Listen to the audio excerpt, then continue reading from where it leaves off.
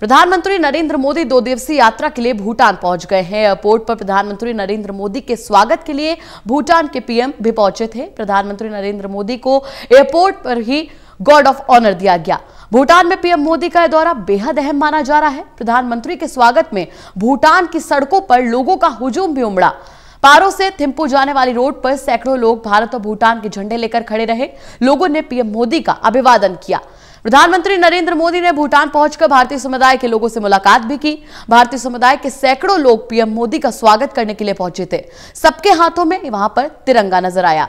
प्रधानमंत्री अपने भूटान दौरे पर कई कार्यक्रमों में हिस्सा लेंगे। साथ ही साथ इस दौरे में भारत और भूटान के बीच आपसी संबंधों को बढ़ाने पर जोर दिया जाएगा।